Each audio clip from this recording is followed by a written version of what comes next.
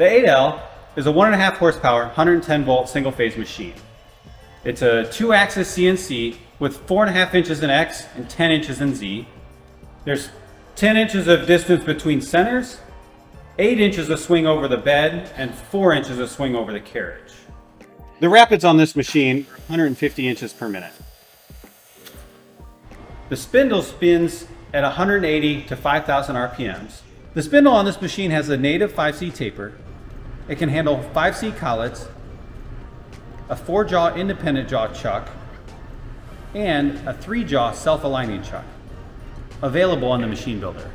One safety feature that comes on every 8L lathe is a spindle door and work environment enclosure door safety switch to shut down the spindle anytime you open the door.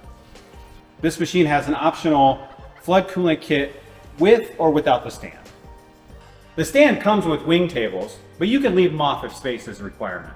The whole thing with the wing tables is 90 inches wide. The lathe itself is 50 inches wide, 20 inches tall, and 26 inches deep. And you'll need some clearance above to open the enclosure doors.